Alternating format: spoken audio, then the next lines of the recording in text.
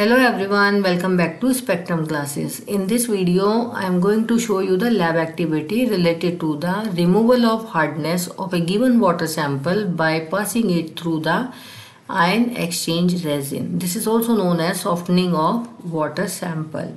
So the number of steps involved in this experiment are as follow. So first of all, we are packing our column, and in the next step, we are going to pass our water sample through the ion exchange column, and we are going to do the titrations just to measure the hardness value before passing the water sample through the column and after passing the water sample through the column. So in this manner we will come to know how much of the hardness is removed by the ion exchange column. So let's see the lab activity related to all these steps.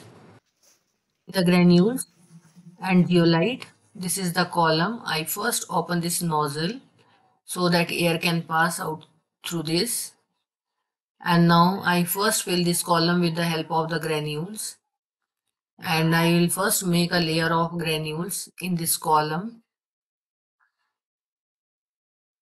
So these granules are little bigger in size, and this is done, and now I am going to fill with zeolite.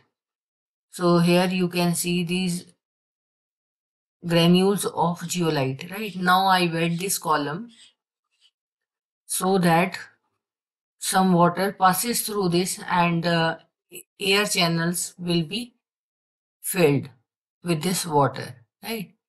And I will throw this water sample which is passed through this. In this, one more thing which I bring to your notice, these granules I have already washed and dried. Now I pack this with the help of filter paper.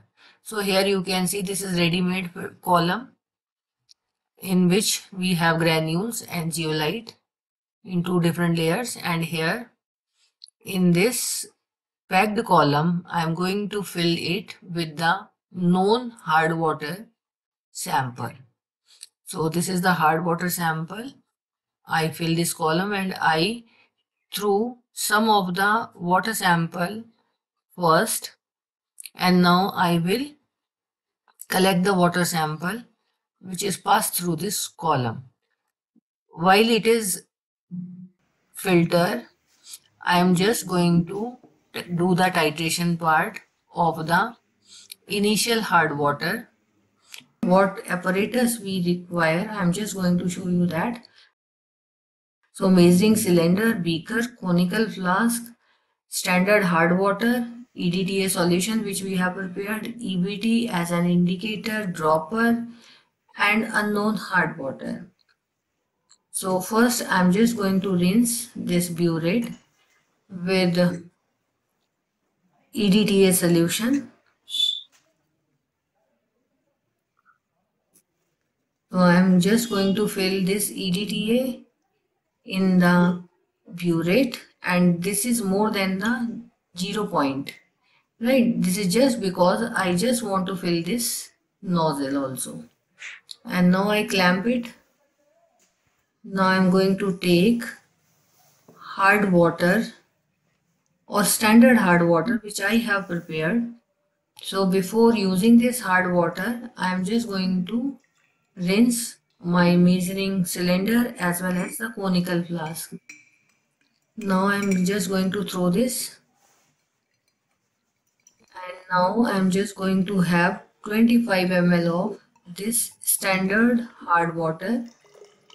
So here you can see this is standard hard water I have transferred in the measuring cylinder, and it is 25 ml, right? Now I am going to transfer it in the rinsed conical flask. After transferring the hard water to this conical flask, I am just going to add 0.5 ml of basic buffer to maintain the pH about 10.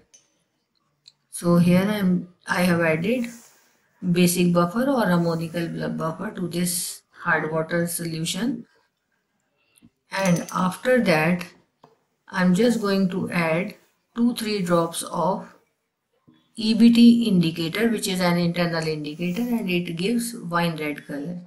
Now I'm going to titrate it, and just to determine the end point, I have kept over there a reference solution.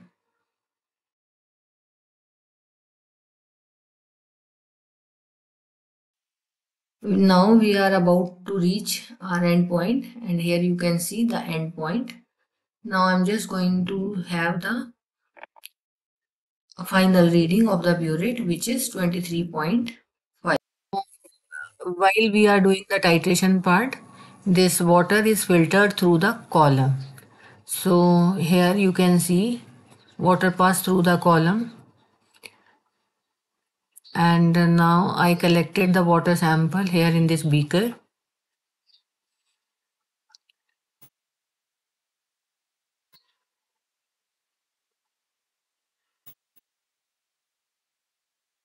I will take 25 ml of this water sample which is passed through the column.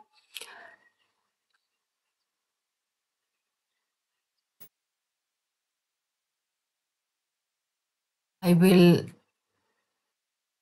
add this water sample in the rinse conical flask, and to this I am going to add ammonia buffer solution, and now I am going to add EBT as an indicator.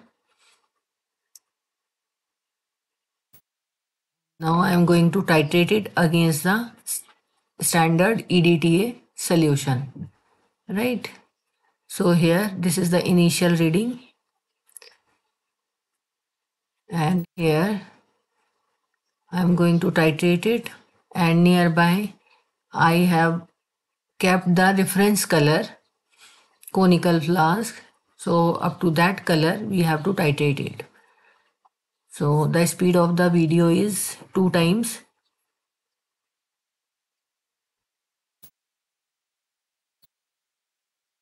And now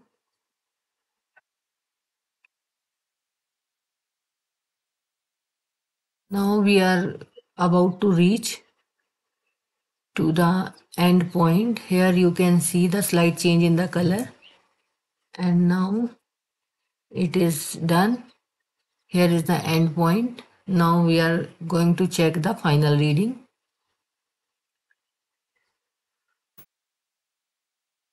So here is the final reading. So from the experiment we come to know that for before passing through the ion exchange column, I have taken the water sample 25 ml, right, and the initial reading of the burette is 0 and final reading of the burette is 23.5 for this titration of 25 ml of water sample. So from there we come to know that 23.5 ml of EDTA solution consumed. After passing through the column, I have taken 25 ml of the water sample, and the initial reading of the burette is 17.2 and the final reading of the burette is 39.0. So on subtraction from final to initial reading, I'll get 21.8 ml of EDTA consumed against this 25 ml of water sample which is passed through the ion exchange column, right? So from the reading you come to know that some of the hardness is removed by passing through this column. So we are doing the calculation. So for the sample before passing through the column, we are going to calculate the hardness of the given water sample. So in the same way we are applying here the molarity equation M1V1 is equal to M2V2.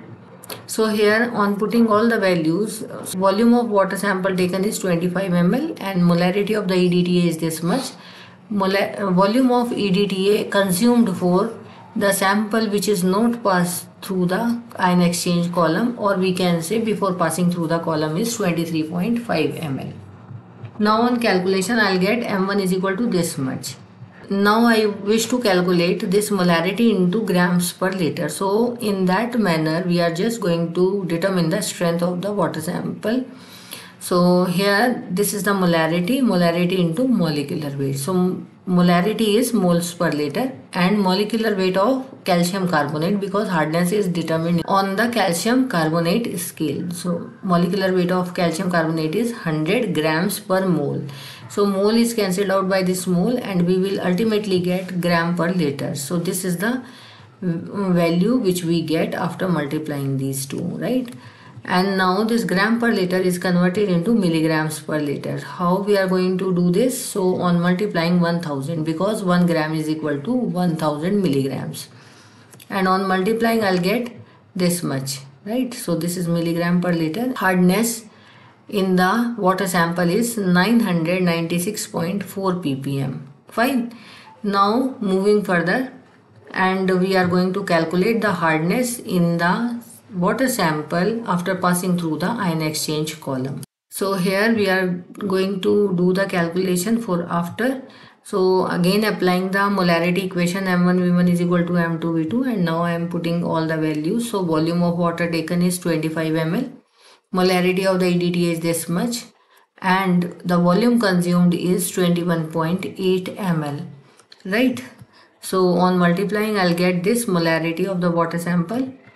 And now I'm going to calculate the strength. So strength is molarity into molecular weight of calcium carbonate. As I told you earlier that hardness of the water sample has been calculated on the calcium carbonate scale, and the molecular weight of calcium carbonate is 100 grams per mole and molarity is mole per liter. So these two will be cancelled out and I will get this much amount of gram per liters, right? Now I've just converted this gram per liter into milligrams per liter. So here you can see 1 gram is equal to 1000 milligrams. So here I'm just going to convert this, and on multiplying I'll get this much, right? And this milligram per liter is equal to ppm, right? So 928.56 ppm is the value which is observed after passing through the ion exchange column. So how much hardness is removed by the ion exchange column has to be calculated. So this will be calculated by the formula hardness removed is equal to hardness in the water sample before passing through the column minus hardness in the water sample after passing through the column. So on subtracting these two I'll get 67.84 ppm. So this much amount of hardness is removed by the ion exchange column. So this shows that the column is not very effective at all, or there are several parameters which has to be maintained over there, that height of the column, volume of the water sample that has to be filtered from there. So several parameters are responsible for the removal of hardness. But anyways, by watching this video you can understand the basic concept of the ion exchange column and how we are going to do the calculation part. So if you like this video, please give me a thumbs up and like, share and subscribe. Thank you all. Thanks for watching.